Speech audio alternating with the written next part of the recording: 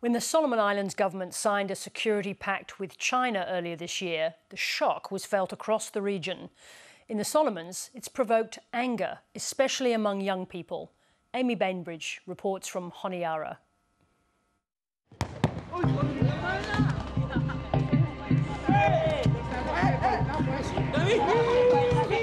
The growing population of Solomon Islands is one of the youngest in the world. 7 in 10 people are under 30. For them, jobs and education are top of mind. I completed 3 years of studying and found it was difficult to find a job. My biggest challenge as a young person is resisting the temptation to go out drinking with friends.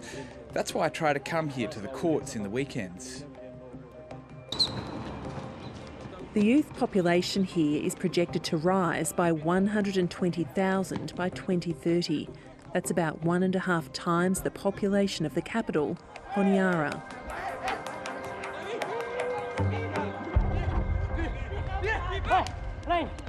There's only 4,000 jobs in this country every year, and there's 18,000 graduates coming out from overseas, from universities.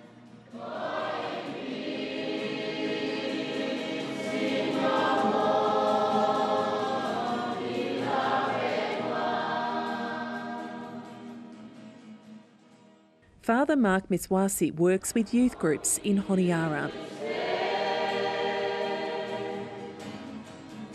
About 1,000 young people are going through the church's sport, spiritual, cultural and academic programs to help them stay out of trouble.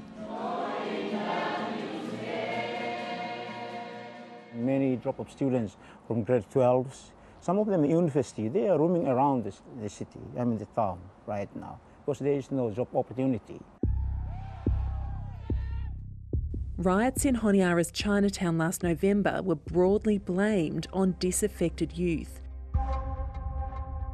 So the initial peaceful protests that happened before the riots was really about the power that the provinces have versus the national government over key decisions.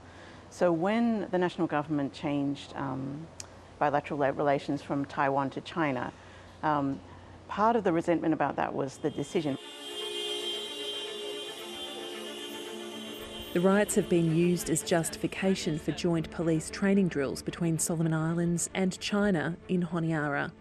After signing a secretive security agreement with Beijing, the Prime Minister now wants a more permanent Chinese police arrangement, and the relationship between the two countries is rapidly deepening.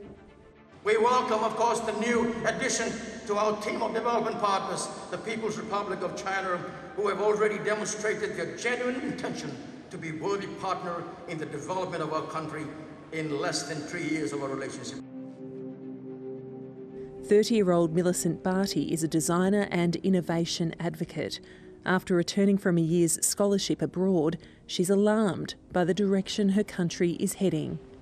It frustrates me that, a solution is to arm our police force. That's not a solution. That will never be a solution for Solomon Islands.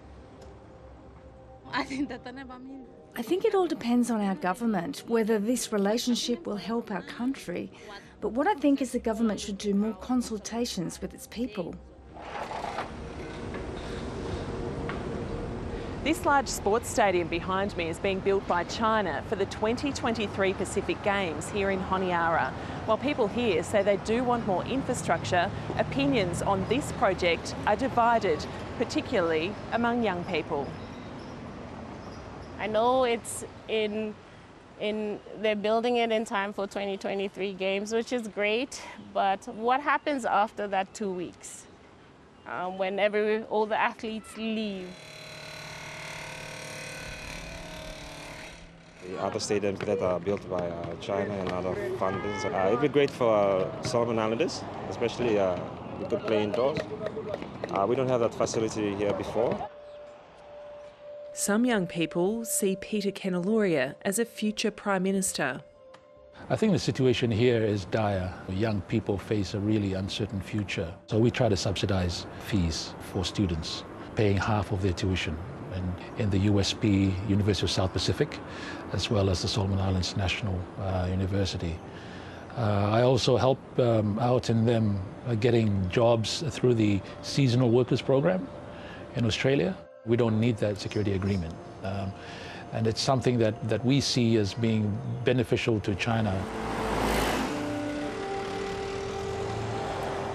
National elections are due next year, but the government has said it may look to extend the parliamentary term by 1 more year. It's unclear exactly how it will ensure young people feel their voices are heard. The government and Youth Ministry did not agree to an interview. I think the next election is very important for us young people. I think it's a chance to really get the leaders that we believe that can really help us. We should be prioritizing economic prospects for our young people, and that means agriculture. That means investing more in our arts. That means finding avenues for our beautiful cottage industries, finding a way for us to export.